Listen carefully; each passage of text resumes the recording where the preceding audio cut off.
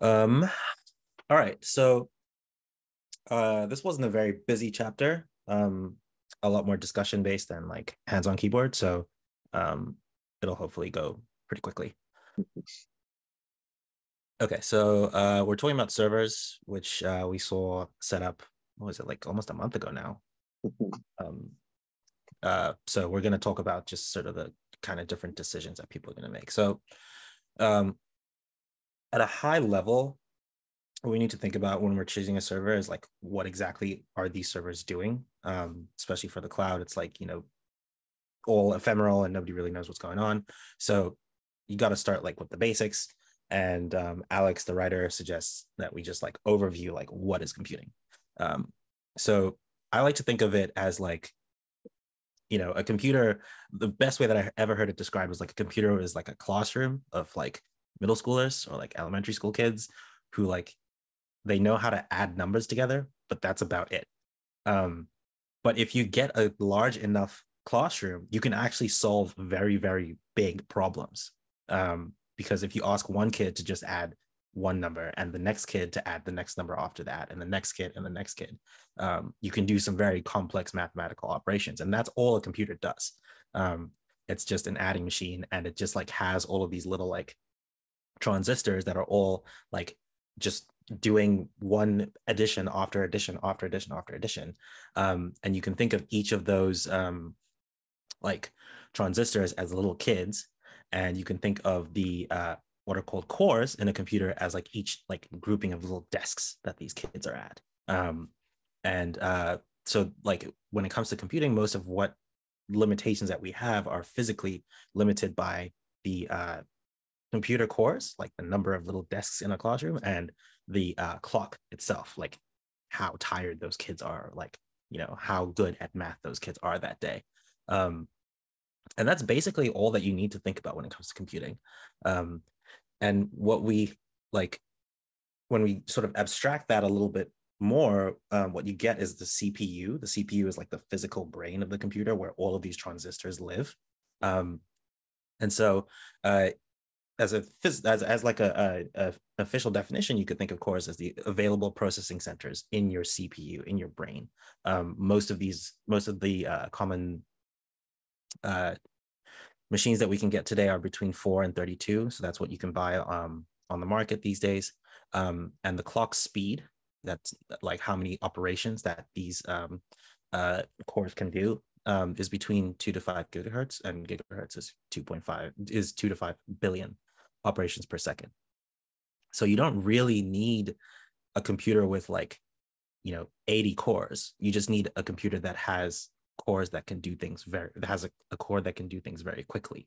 And this is just Moore's law, that most people should be familiar with. Basically the idea that the number of transistors in a computer chip doubles every 2 years, and you can see that in this y-axis here. It's a pseudo log axis, and what we're finding is that I wanted to do a little bit of background reading for this, and what we're finding is that even though these transistors are going up, almost exponentially, they're definitely going up logarithmically. The clocks don't really influence how fast our computing is nowadays. It's just a matter of like how we're using our cores. And that's to say, like, we're packing all these transistors into computers, and that's not necessarily what's making like AWS run so fast and so clean. It's the fact that there are like very smart engineers who are making decisions about which core is going to take which operation and at what time. So you don't have, like, as a data scientist, you don't really have to worry about like buying a computer with a big number on the box. Basically, you just have to worry about what packages you're using that are making use of these cores. Did you see that Gordon Moore, the guy that Moore's law is named after, he died last week? He died last week? Yeah. Yeah. Kidding me. That was one of those where I was like, oh, that's sad. And I had no idea that he was alive. Yeah. So, I had no idea he was alive either. Oh my goodness. So, oh, that's historic then. Yeah. Oh, wow. Well, definitely pour one out for him. Yeah. Okay, so let's see. So like obviously the question is like, how do I go faster, right? And like I mentioned before, fewer faster cores is usually better than having lots and lots and lots of slow cores. Because for data science, that's really, really all that we need. We don't need to do multi-core stuff, although I'll talk a little bit about how to manage that. And Alex's recommendation is in your servers, the number of cores that you need is just basically one core per user plus one um, to keep it light. But there is sort of this nuance that like you'll probably know when you need more cores if you're not like using your packages efficiently. Which brings us to this next topic of GPU. So these were chips that were initially built for like graphical operations. So, making video, image analysis, a little bit of audio processing. And basically the idea is that like they're built physically differently from regular CPU chips. We don't need to go into the details about that, but like all you need to know is that they are usually more of them in a processor and they're slower. So while a consumer grade CPU has 4 to 16, mid-range GPUs might have 700 to 4,000, which is a lot. But look at the slowdown, 1 to 10% speed of the CPU core, which is, considerable. But the reason why they're popular in data science is because they help with parallelizing operations that need many, many, many, many, many parallel computations to be done at once. And so if you think about like neural nets where people are fitting these like, thousands and thousands of nodes in their network, or like random forests or any tree-based models, things like that. So the question for a data scientist is, should you be getting a GPU? Usually the answer is no. For most people and most of the work that like I'm familiar with, that most people that I work with are familiar with, like if you know how to use packages, if you know how to write good code, and you know how to use the number of cores that you're given, you're going to be just fine.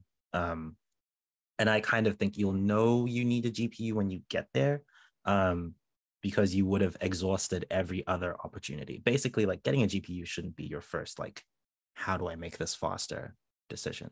But I wanted to also open that up to anybody who's attending today, and get to give your thoughts and ideas on whether you have a GPU, whether you've thought about buying a GPU, and what were the circumstances that led to that.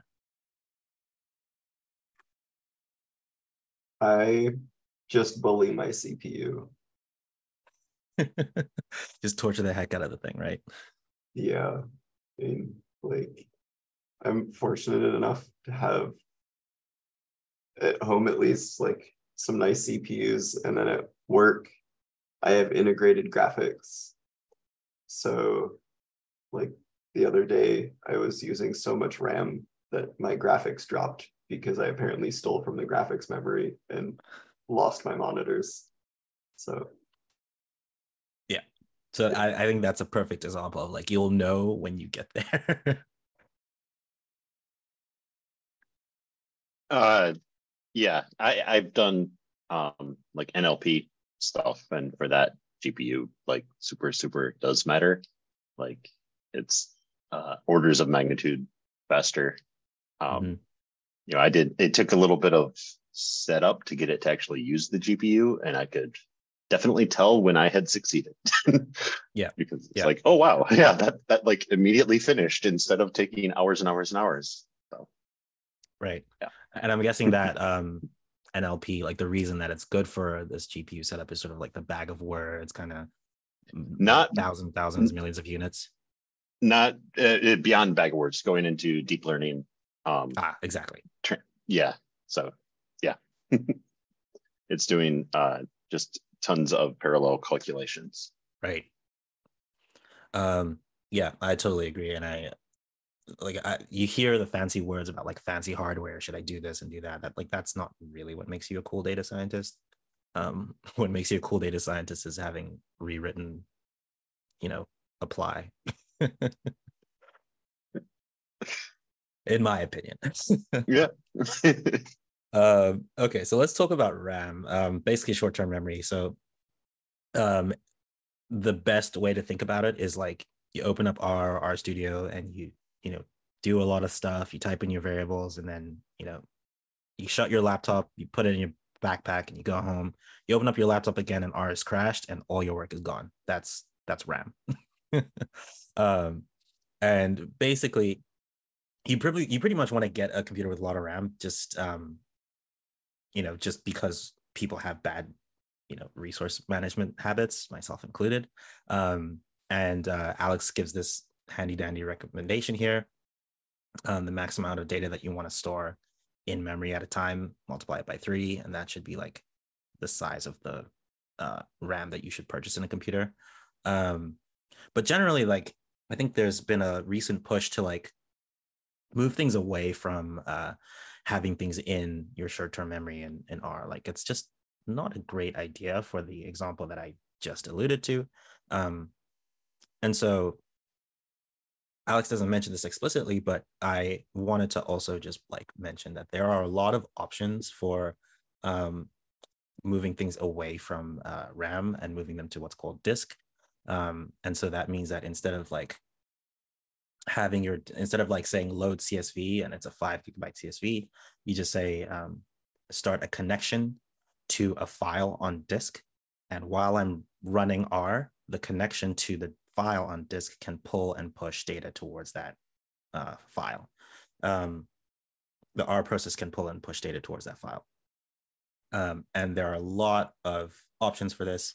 The most recent one, and since we are, interested and more leaning towards Posit and their products, the most recent one that's important to think about is Arrow, because Arrow does have Posit support.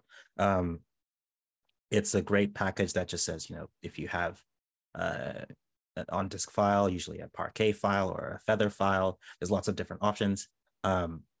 This allows you to like do really quick reading and writing, as well as keeping stuff on disk. There's other options too. If you want to get into databases, definitely do that. Databases are going to be super useful for anybody.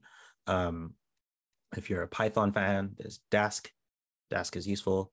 And if you're into bioconductor, or if you're in that realm of like biological sciences, bioinformatics, there's HDF5, which is also a very, very efficient, very cool package. It just keeps your file on disk, and then you can access it as though it were a data frame, even though it's like 13 gigabytes or whatever.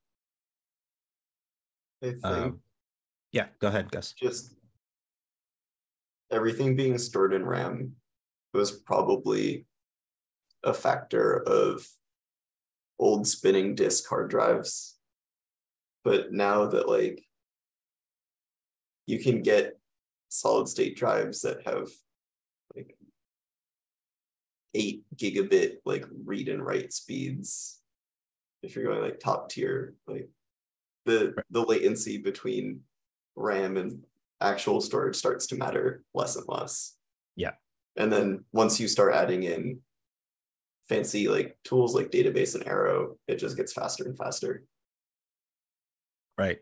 And again, like, I think that just speaks to the fact that like there are very smart people who have gone ahead of us and solved these problems, like we should, like, I think like, sure, the recommendation of getting a lot of RAM is good, but people have already solved the problem of like read and write, and we can just rely on like these packages to help us through.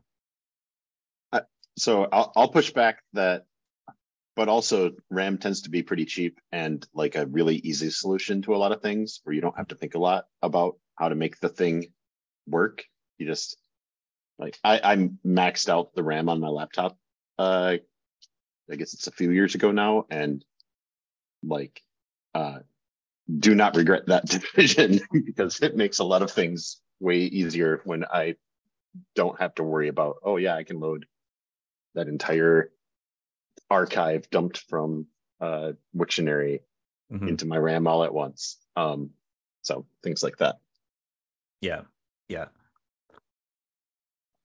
No, definitely agree. So and this goes into the the next slide, which is about disk storage, and it's so cheap nowadays to get a lot of disk storage as compared to a decade ago, 2 decades ago. So definitely shell out for more disk and more RAM, because like especially when you're buying a computer, this is the sort of product that you want to last a long time, and you want to have staying power. And at this point, like solid state drives, excuse me, are pretty much here to stay. I don't see anything getting much better than that anytime soon. So go ahead and spend some money on a couple SSDs and on some fancy RAM, as John said.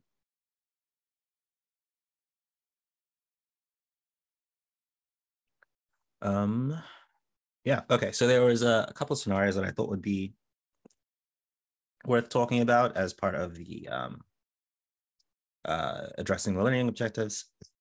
So you try to load a big CSV file into pandas in Python, it churns for a while and then crashes. What should be your approach? Any thoughts from you guys first before I give mine?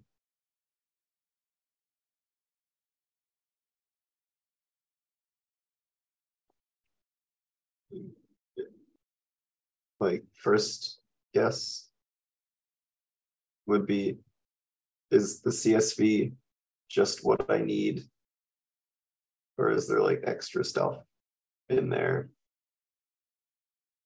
And then after that, if I do need it, then probably switch to like Arrow, because it works with Python and R and basically all the other stuff. So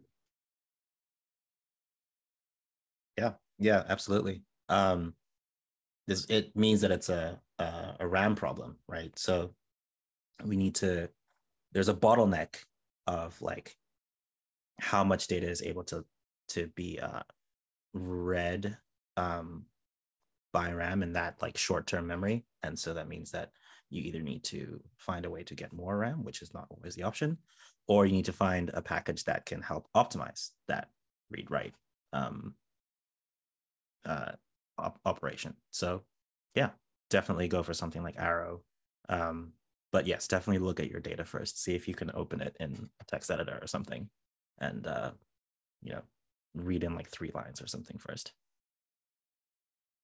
Okay, so the next one, you go to build a new machine learning model on your data. You'd like to retrain the model once a day, but it turns out training this model takes 26 hours on your laptop. How would you go about finding a solution for this?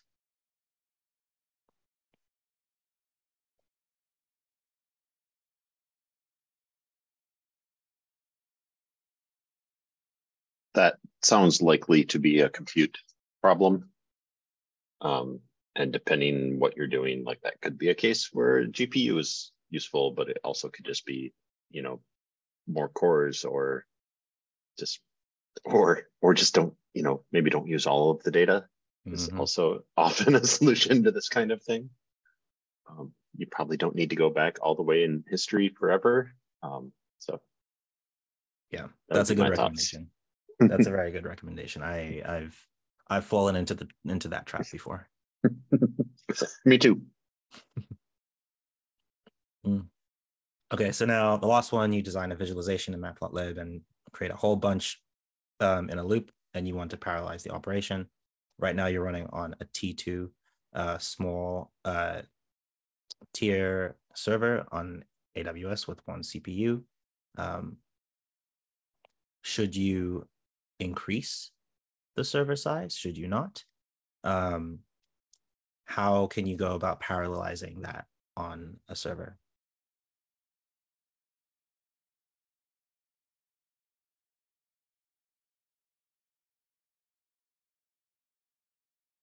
So I'll give my thoughts, because I wasn't 100% sure because I didn't know the parameters of this. But I would say that based on the recommendation that the number of cores is not the number of CPUs, of course, you can still parallelize it. You just need to go through the process of like figuring out how many cores you're given in the T2 instance on AWS. And you can do that really, really easily with the for each package. You can do it with the future package. There's a lot of different things that you can use, or you could just like go into the SSH to the to it itself and just say like, how many cores do I have? Which I don't know what the command is for that, but there is one, I'm sure. Yeah, okay. So that's pretty much it for like slides, and the lab itself, there's not much to say here. I will say that I tried to set up like a demo that would be a little bit more in depth, but I tried to use what is it called, VS Code, to sort of demonstrate that like you don't have to. This isn't just about RStudio. It's not just about Jupyter Lab. There's all sorts of things that you can do on these servers. But for the sake of demonstration, I'm just going to do exactly what was in the lab for the sake of time. So we have this instance running that we set up from the previous lab. Where did I name it? I named it somewhere, DO for data science. But either way, it's one of these T2 micro instances that we tried out. And basically, if you are running one of these and you are running into some sort of limitation with your computation, all you have to do is just go to this instances page, open it up, and in here, instance state, you just have to go to stop. Don't go to terminate. That's not what we want to do, because if you terminate it, it disappears forever. So you can just stop it like this. And you should see this successfully stopped. And then you go to actions here, and you go to instance settings. You might have to reload the page. Actions and instance settings. Nope, still not there yet.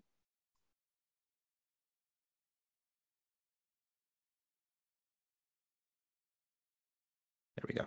So you might need to reload the page a couple times while AWS updates everything. But as long as it's stopped, you can go to actions and instance settings, and you can change the instance type. And this allows you to pick the different configurations. So right now we're on T2 micro. We can change that to a small one and hit apply. It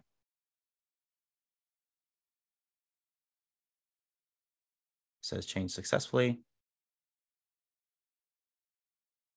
And then all we have to do is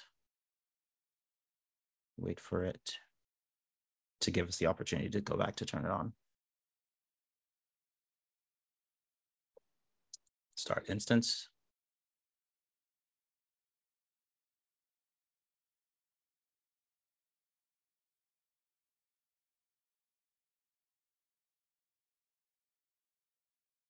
And give it a couple minutes.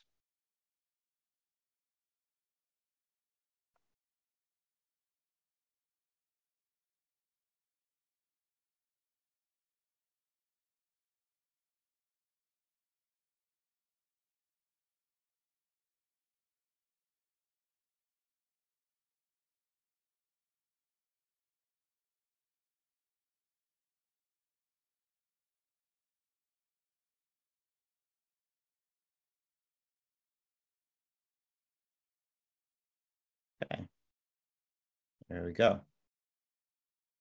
So that should be running now. So we've changed the instance from the micro to the small T2. And we'll see if it's still running.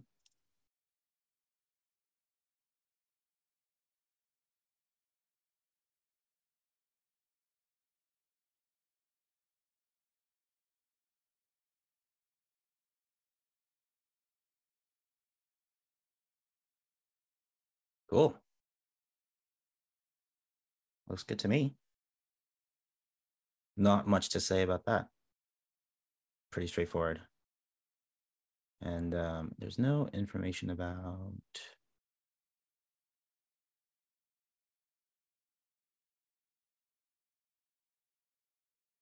Yeah. So I'm assuming that this would change. Maybe if I have it up here.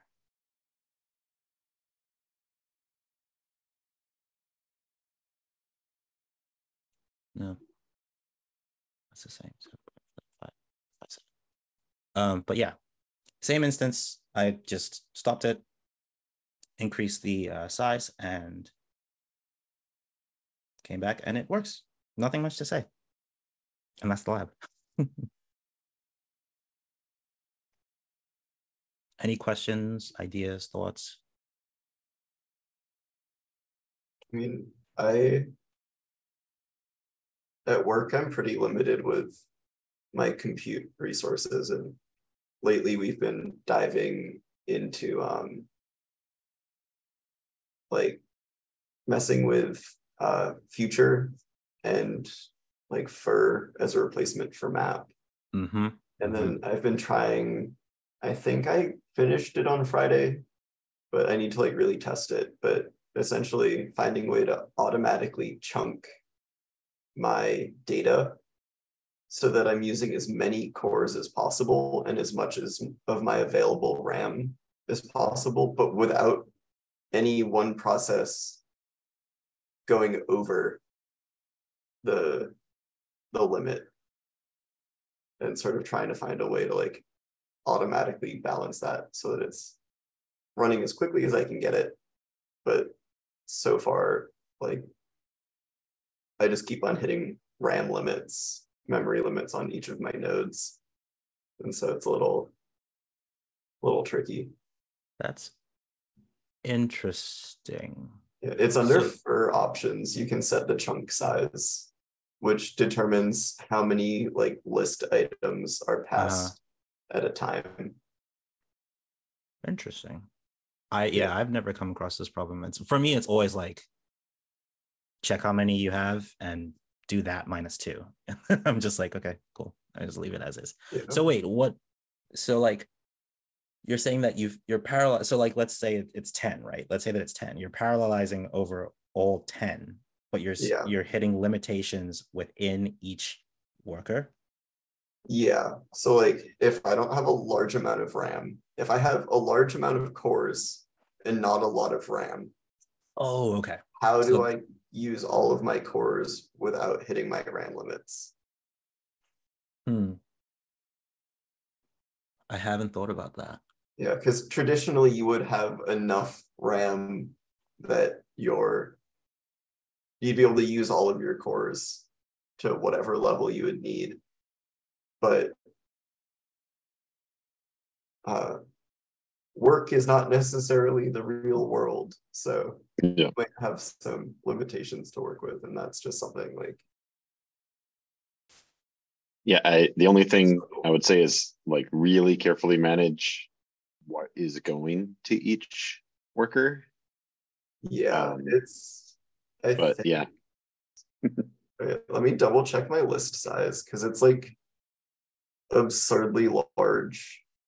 So each list item, there are over 7,800 list items, and each list item is a data frame of about 4 or 5 columns and like 100 or so rows.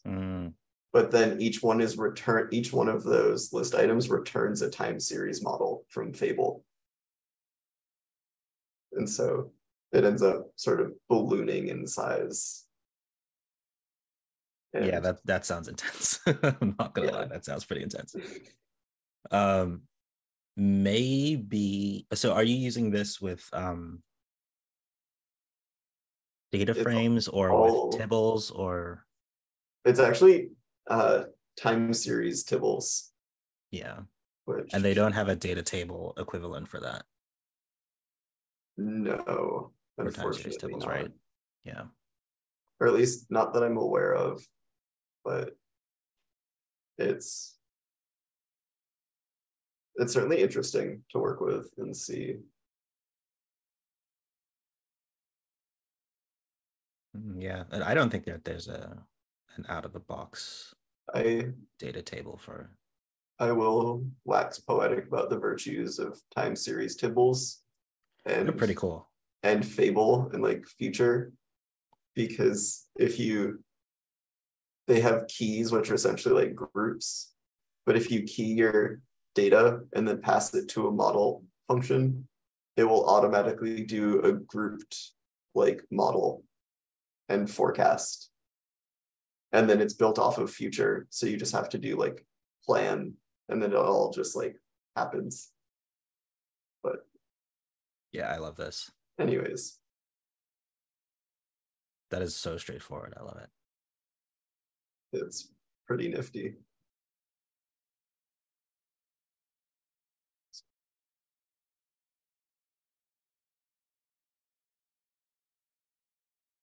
But yeah, anyway, that's really what I wanted to get at, was like sometimes you have a lot of cores and not a lot of RAM, and then trying to balance it is, you have to be mindful, especially on Windows.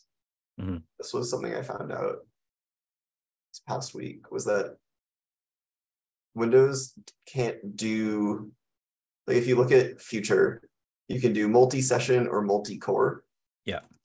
And Windows can't do multi-core because it can't fork a process. So whenever you create a new,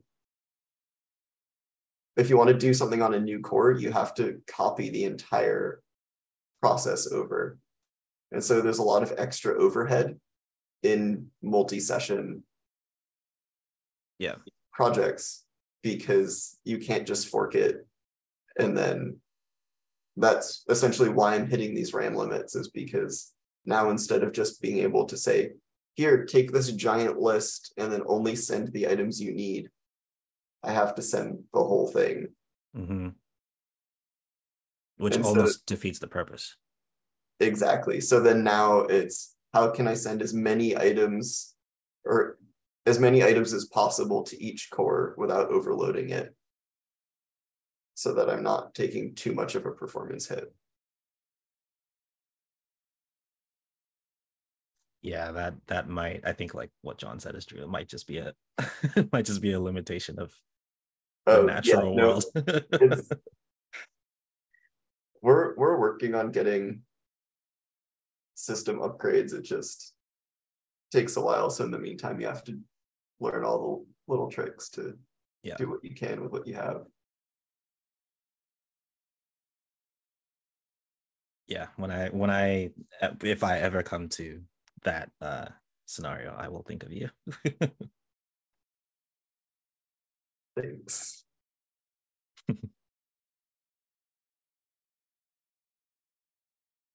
Any other ideas or questions?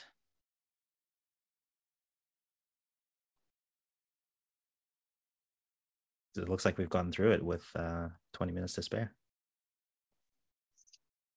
Awesome. Yeah. Cool. Thanks, everybody. Thank you very much. I will make the PR and make sure everything is cleaned up and submit it in a couple of hours. Yes. And so yeah, next week will be Project Club, so we'll be off. And then we need to sort out, let's see, where are we right now? So that's that. And then, I need to bug Alex, because in theory, in 2 weeks, we'll have Alex in to talk about all the stuff we've been looking at before going on to section 4. Yeah. He was all, he's excited to come in, but the timing has changed a couple times, so I need to just confirm with him that he'll be available. Yeah. But we have a couple weeks for that. So next week I'll see you all over in Project Club.